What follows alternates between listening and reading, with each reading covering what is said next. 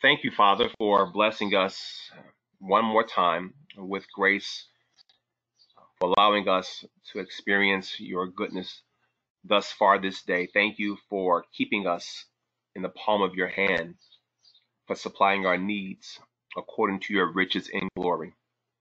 We ask you to forgive us of our sins. We pray, Holy Spirit, for you to meet us and lead us into the truth of your word. May we receive it in understanding and help us to obey it, to apply it, to embrace it as we seek to live by it. We love you because you first loved us, and we pray now that your will be done through Jesus Christ, our Savior. Amen. All right. So we'll pick up in Galatians chapter 4, and I would like to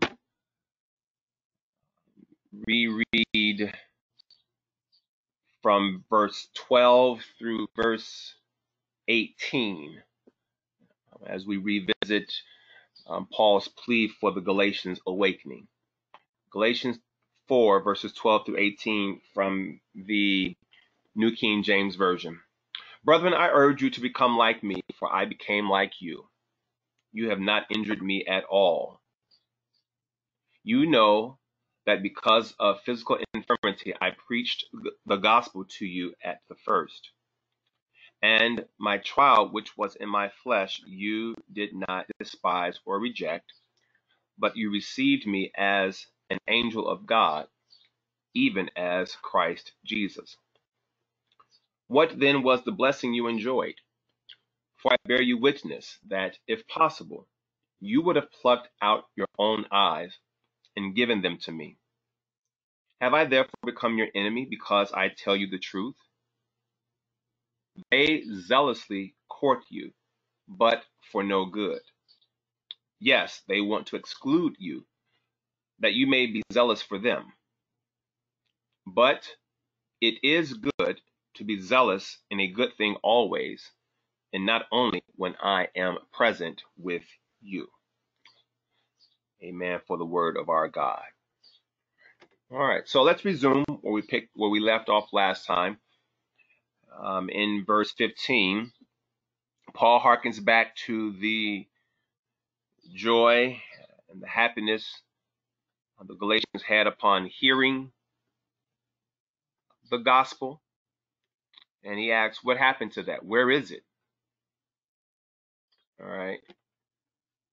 And there's a possibility in Paul's mind that maybe the Galatians, again, resemble the rocky soil in the parable of the sower Jesus gave in Matthew 13. They received the gospel with joy, immediately it sprang up, had no root. So when hard times came, they fell away. Who knows? Paul is working his absolute hardest to make certain that does not happen to these Galatians. All right. So he remembers how they received his message. They were so enthusiastic about it. All right. And he says, you would have given me your own eyes if that were possible. Now, is this statement related to verse number 13, where Paul talks about his physical infirmity? Is his physical infirmity related to his vision? All right. We don't know. Okay, there is no specificity in the scripture regarding what this particular physical infirmity may have been. So Paul may be making a statement we can take literally. His eyesight may have been so bad that the Galatians, out of a sense of love and empathy, and also gratitude for what he had presented to them, maybe some of them would have wanted to trade places with him. All right? And we can relate to that feeling in some respects. But in being parents, we would gladly trade places with our children when they are suffering and we can't do anything about their suffering. Spouses the same. There are people with whom we have such connection that we would trade places if they were suffering and we weren't. We would take their suffering. So maybe Paul is speaking more in that figurative sense. We don't know. Right? But he says, you all were so receptive of what I shared with you about Jesus Christ, about the gospel, that you would have given me your own eyes. All right?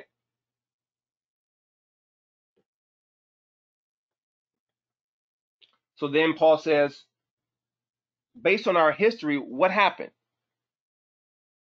What happened to me in your minds that has led you to believe and conclude I somehow lied to you or deceived you or misled you?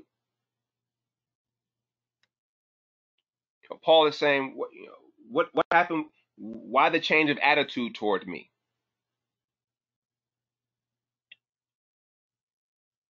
That's what he says. Where is that sense of gratitude? That sense of being blessed? Where did that go? How did that evaporate? Why were other people able to come in after me and completely pull the wool over your eyes? Why were they able to unravel the garment of truth with which I left you? And they can't really answer that question because they don't know. He says, have I become your enemy because I told you the truth? And that's something we need to ponder every now and then, because the sad reality is sometimes when we tell people the truth, we become their enemies.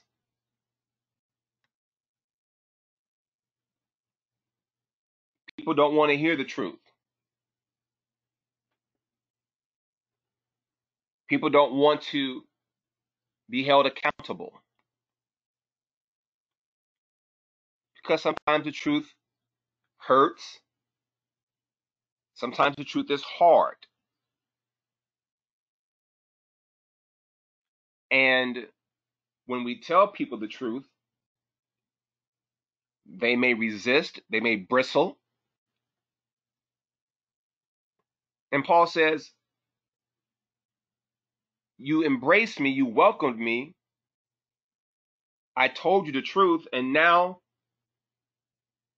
you seem to be casting me aside and the message that I shared. So he's wondering what was the catalyst of that? All right. Well, these Judaizers, again,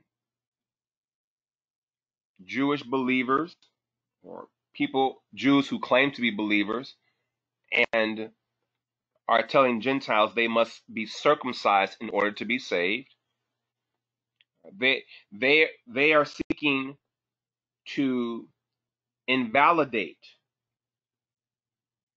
whatever message Paul preached. They want to invalidate the Galatians' salvation and then compel the Galatians to be as the Judaizers. They want to then lead the Galatians, after unraveling Paul's message of freedom in Christ, they want to lead the Galatians in the principles of their false gospel. So again, at its core, this is a war about truth. And listen, the entire Christian faith is based on truth. and we are at war over the truth. Jesus says he is the truth. Jesus says the word of God is truth. The very first sin committed by humankind stemmed from an attack on truth. Serpent said, did God really say that? Is that true what God said? So sin is the result of not believing truth. So this is why the church must be vigilant in upholding and standing on truth. Because if we don't, then there are a bevy of lies waiting to take us down. And people are easily misled by lies. Because lies sound good. And lies are convenient. It's hard living by truth. Because lies tend to bring more instant gratification, whereas truth demands deferred gratification. All right, and we'll talk more about that later. So these Judaizers, they want to redefine or reframe the Galatians' idea about salvation. All right, and there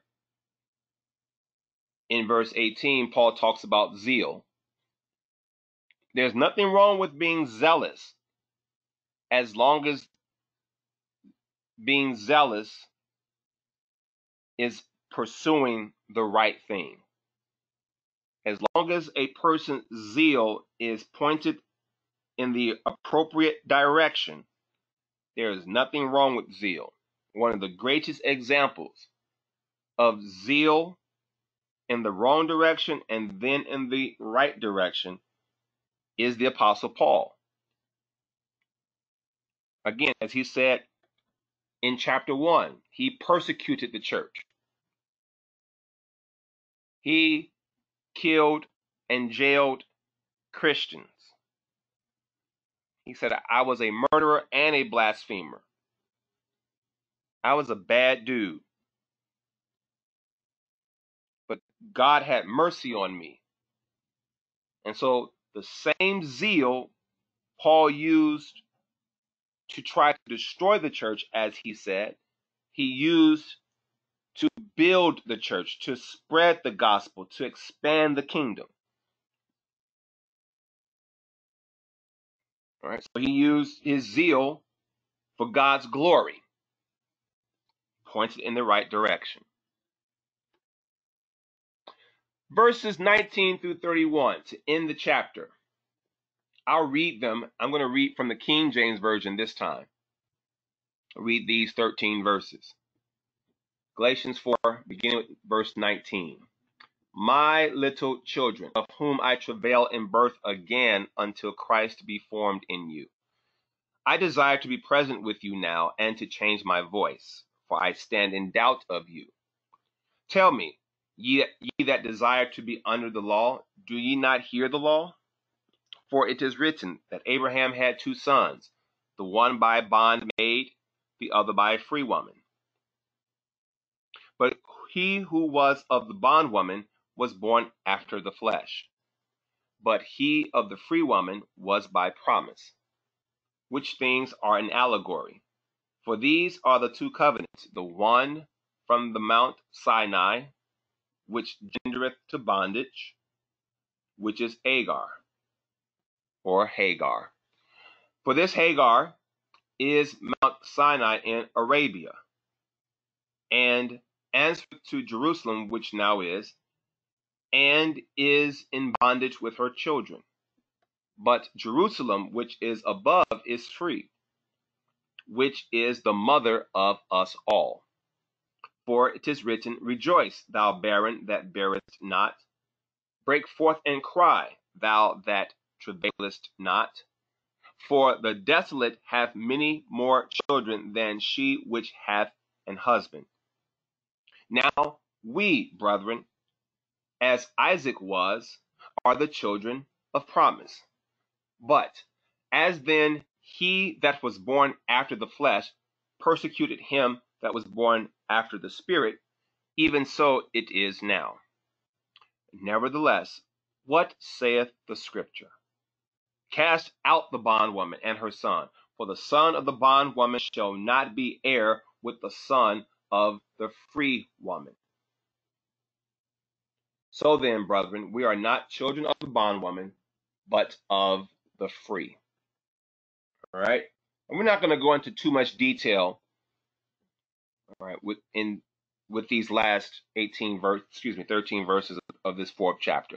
I'm just going to pretty much summarize it. All right? Because that's basically what Paul does. Talks about Abraham's two sons. The bondwoman is Hagar. All right, that's Sarah's maid servant. And the free woman, obviously, is Sarah, Abraham's wife. We know the story. God promising Abraham a son who will come from his body. All right? When God made that promise to Abraham, Abraham was 75 years old. Sarah, 10 years younger. That's the promise God made to Abraham. You will have an heir come from your seed. All right. Well, Ishmael came through Hagar, from Abraham and Hagar. He was the result of Abraham and Sarah's impatience in the flesh. Some 11 years after God made the promise, Sarah said to Abraham, I don't think God is going to allow me to bear this kid. So why don't you conceive with Hagar? Maybe that's God's will. Abraham agreed. He and Hagar conceived Ishmael. But God told Abraham, no, Ishmael is not the one I had in mind.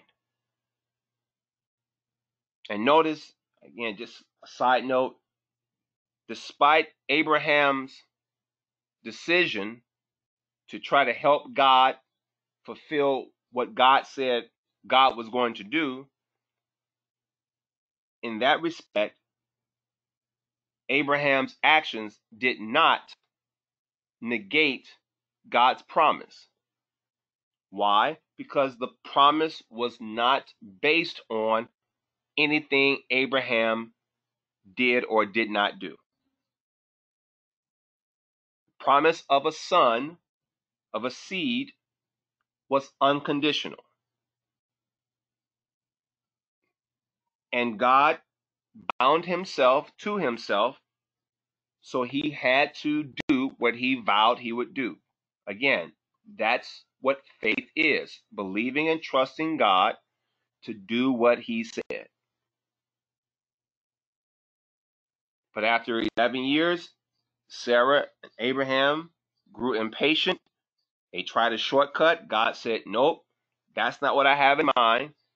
Now you got to deal with the consequences, the natural consequences of what you did, but my promise remains intact. So Isaac comes. He's the result of their patience. Their patience to allow God to fulfill his promise.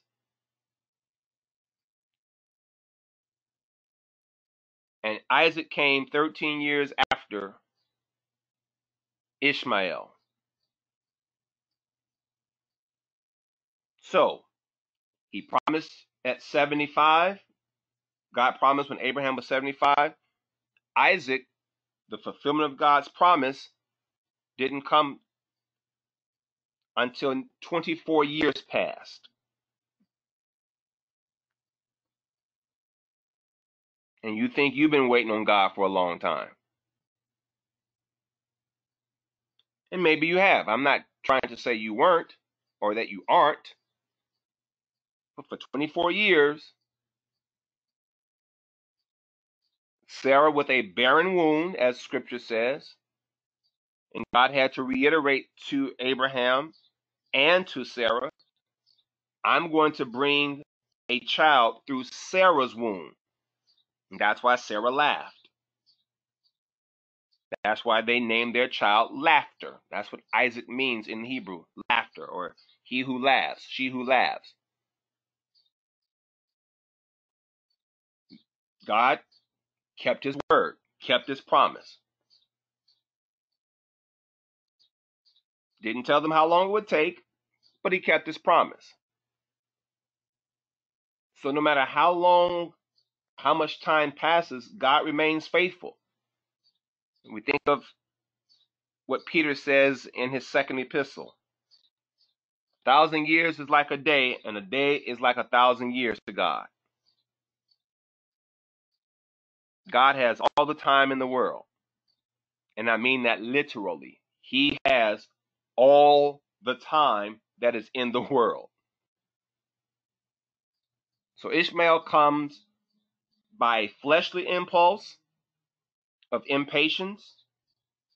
Isaac comes based on the promise and patience to wait for its fulfillment. That's the difference Paul is raising here. So the law produces children of flesh. And he's using, again, this metaphor, Ishmael and Isaac, as a metaphor of freedom in Christ and bondage in the law. Ishmael is representative of bondage. Isaac represents freedom. The law can only be done in the flesh, but the promise is done by the Spirit.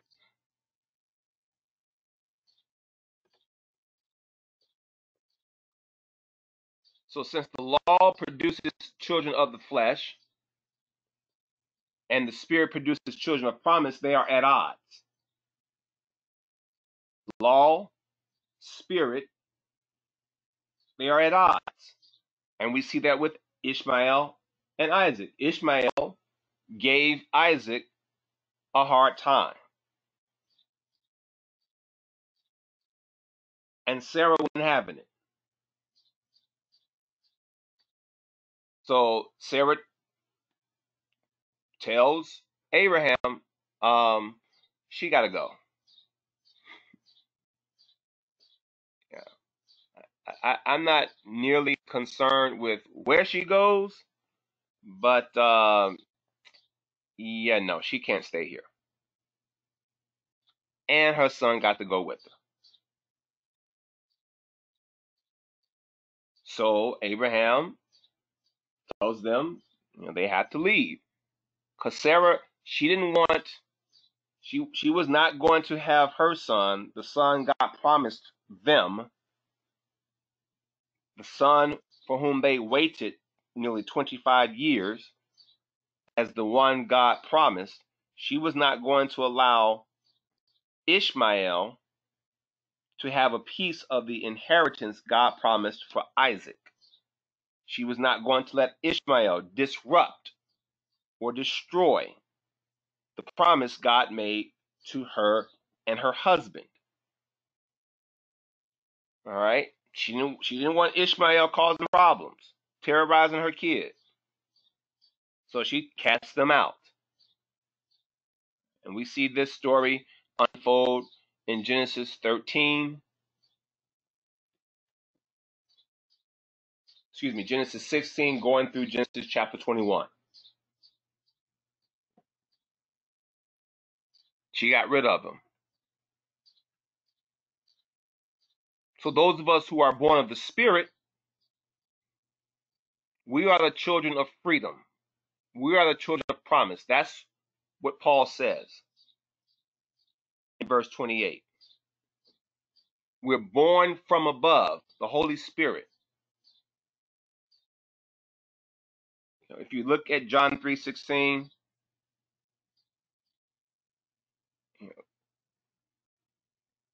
if we believe in Jesus Christ, that means we are born from above. Jesus tells Nicodemus that earlier in that chapter. Except one be born of the Spirit or born from above, he cannot enter into the kingdom. How do we get to believe in Jesus? We get to believe in Jesus to inherit that everlasting life by being reborn, rebirthed from above, from the Holy Spirit. He makes us children born in freedom, born from one who is free. Obviously, God is free.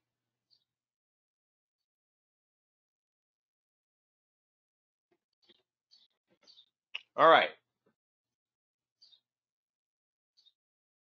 let's move into chapter 5. And I'm going to read first 12 verses of chapter 5. I'm going to read them from the New American Standard Bible. It was for freedom that Christ set us free. Therefore, keep standing firm and do not be subject again to a yoke of slavery. Behold, I, Paul, say to you that if you receive circumcision, Christ will be of no benefit to you. And I testify again to every man who receives circumcision that he is under obligation to keep the whole law. You have been severed from Christ. You who are seeking to be justified by law, you have fallen from grace. For we, through the Spirit by faith, are waiting for the hope of righteousness. For in Christ Jesus, neither circumcision nor uncircumcision means anything, but faith working through love. You were running well. Who hindered you from obeying the truth? This persuasion did not come from him who calls you. A little leaven leavens the whole lump of dough. I have confidence in you, in the Lord, that you will adopt no other view, but the one who is disturbing you will bear his judgment, whoever he is. But I, brethren, if I still preach circumcision, why am I still persecuted? Then the stumbling block of the cross has been abolished. I wish that those who are troubling you would even mutilate themselves. The word of the Lord. It's pretty strong language from the apostle. But here he describes the uselessness of returning to the law. And it's costly. All right? So in verse 1, Paul once again reinforces emphatically the Galatians have been set free from any obligation to the law by Jesus Christ. So he tells them, he orders them to stay in that freedom. To stay in that freedom. All right, now I'm going to flip that principle to its opposite side by using our current situation as an example, as an illustration. We've been shut up in our homes, and we are hearing of spikes in the virus. Why? Because people yearn for freedom, and that yearning for freedom has led many people to go out, and now we're seeing and hearing about more cases of the virus.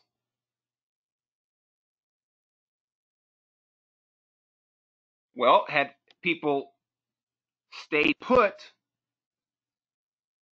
then it would have been better off for them. And that's, again, in general.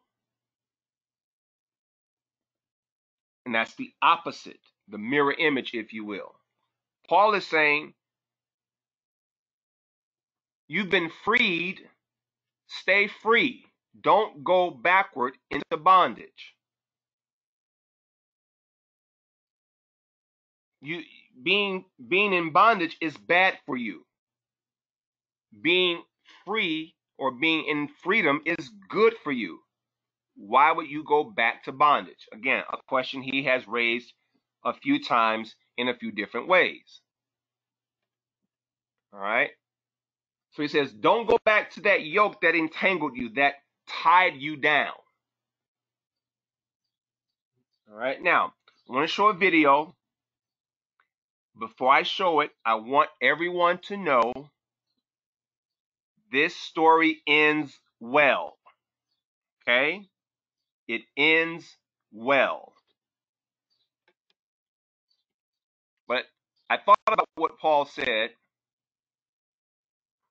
about going back into something that entangles.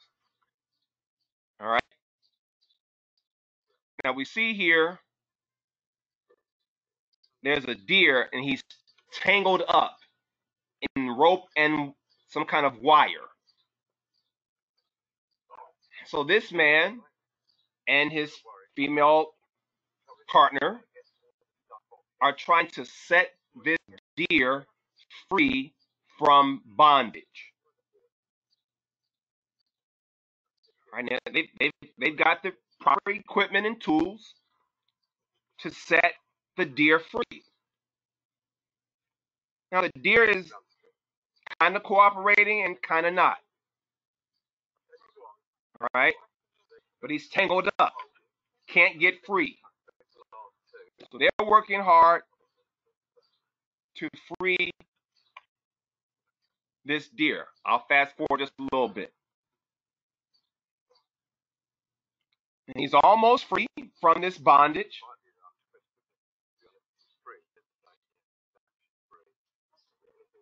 They're almost there. He's getting impatient, still kind of tangled up.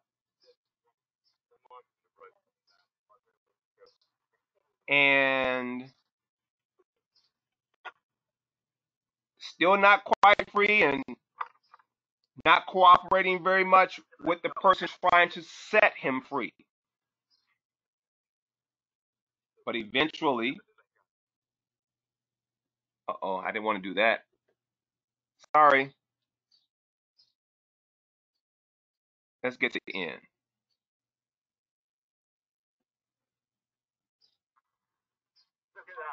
He gets free and he runs away from that which had him in bondage. And that's what Paul is saying. You've been set free. Why do you want to go backward? All right. Circumcision is a return to bondage, to entanglement in the law. And Paul is saying, don't go back. Because if you go back, you forfeit your freedom in Christ. And your freedom cost Christ his life. So going back is expensive. All right? And that's why Paul, he says, if you go back, if you are circumcised, that means you're returning to the law. And if you go back in that one part, you obligate yourself to fulfilling all of the law.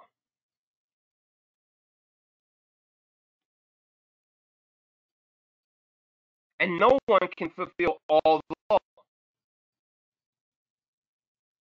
No one can. All right?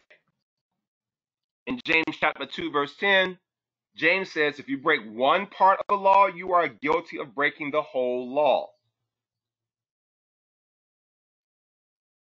So why put ourselves under that kind of pressure, that kind of burden, knowing we cannot sustain it?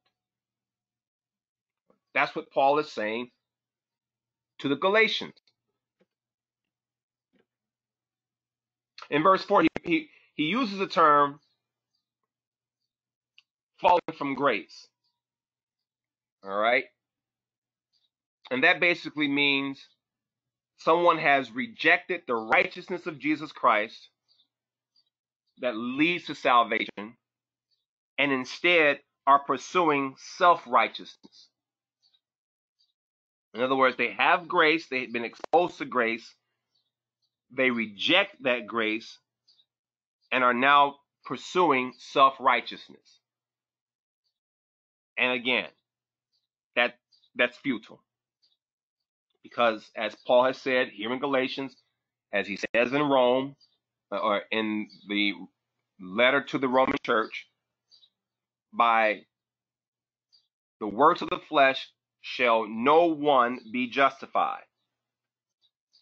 All right. So when Paul talks about falling from grace, he is not saying the Galatians had fallen. All right. He's not saying that was their current condition. He's saying that would be their condition if they turn back to the law. All right. So he's not pronouncing them as apostates or people who have rejected Christ. What he's saying is they are in danger of becoming apostates. All right, big difference.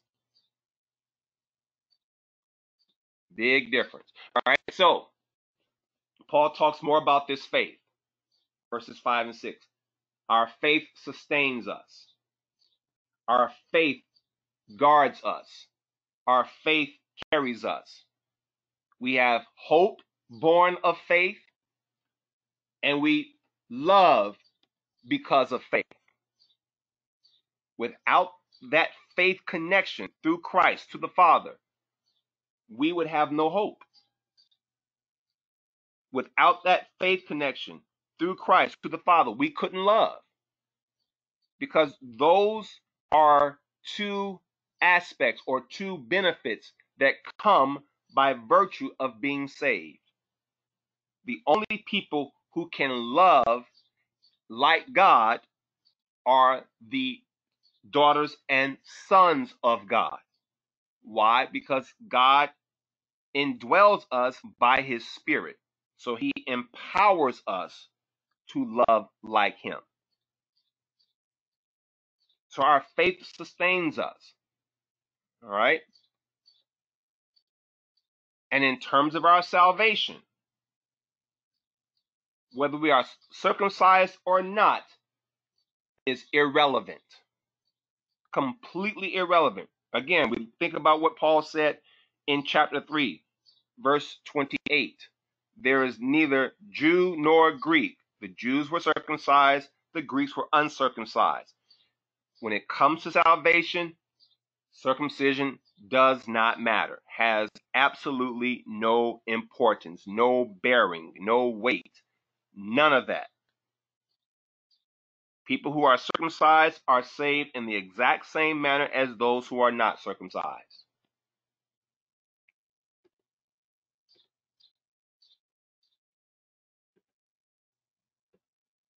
That's a repeat. All right, so getting to verse 7, Paul says, you all started well in the truth. You got off to a good start. Got off to a great start. You received the truth, you embraced it, you celebrated the truth, you were walking in truth, you were loving truth, and somehow someone put an obstacle, a hindrance in your path. Somebody did it, all right? And that word, some manuscripts, some Greek manuscripts show the word enkopto, other manuscripts show the Greek word anakopto, all right? But enkopto means to cut into. Someone broke up the road in front of you so you couldn't pass it. Now, those of you who live in Chicago, this image should be familiar. That's Meigs Field. Right after Mayor Daley ordered it to be broken up.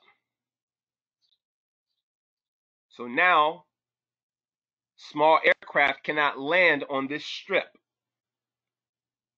because it's been broken up. All those X's are concrete that has been broken up. And if a plane tries to land on that strip, the pilot would tear the plane to pieces because the path has been broken up. Those are hindrances. All right? And Paul says someone has done that to you. Someone has broken up your ground on your path of walking in truth. All right? He says, listen, Christ didn't do that. He called you into salvation. He's not leading you away from that truth. That's what verse number 8 says. This persuasion did not come from the one who calls you. Christ is calling you. So Christ is not going to call you into truth and then lead you away from truth.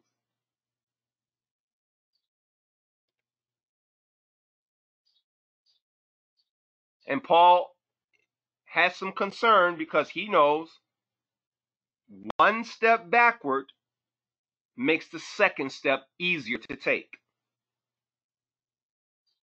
And one step backward into a law-based righteousness ruins all of the work Jesus Christ accomplished. So we think about what Jesus said on the cross to his Father. It is finished. When something is finished, nothing else need be added to it. Nothing need be taken away from it. It is complete. It has been brought to its end. And Paul is saying, if you step back into the law to try to save yourself or produce enough righteousness that God will save you, then you have completely undone everything Christ did and finished.